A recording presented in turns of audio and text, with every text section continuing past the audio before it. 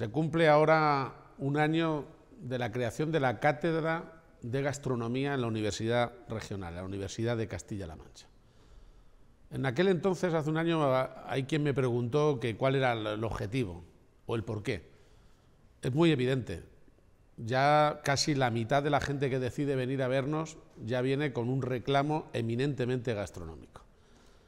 Estamos viendo un esfuerzo enorme de todo el sector de la hostelería, de la gastronomía de calidad, con productos además de la tierra, que está en expansión.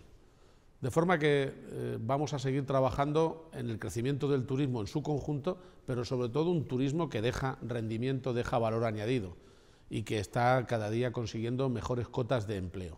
En el empleo en materia de turismo llevamos ya años subiendo y prevemos todavía un crecimiento para los próximos 10 años de más de 5.000 puestos de trabajo netos, creados expresamente para el turismo.